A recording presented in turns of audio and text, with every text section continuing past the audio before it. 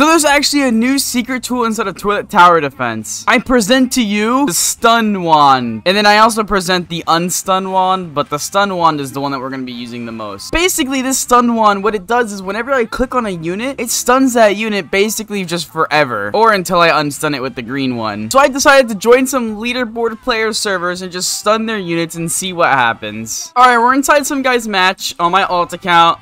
Bro, they just left the game. Alright, we're inside some guy's match on my alt account. And I gave myself both of the tools. I just stunned his cameraman. Let's see if he, like, notices it. Alright, I just stunned the other cameraman. Let's see if they notice that. Incoming!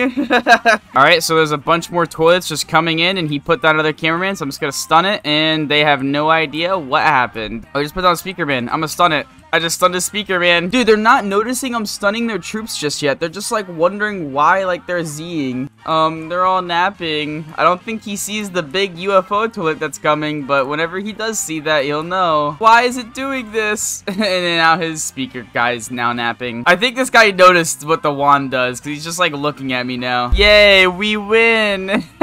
If you guys have any ideas for any future videos, just, like, comment down below.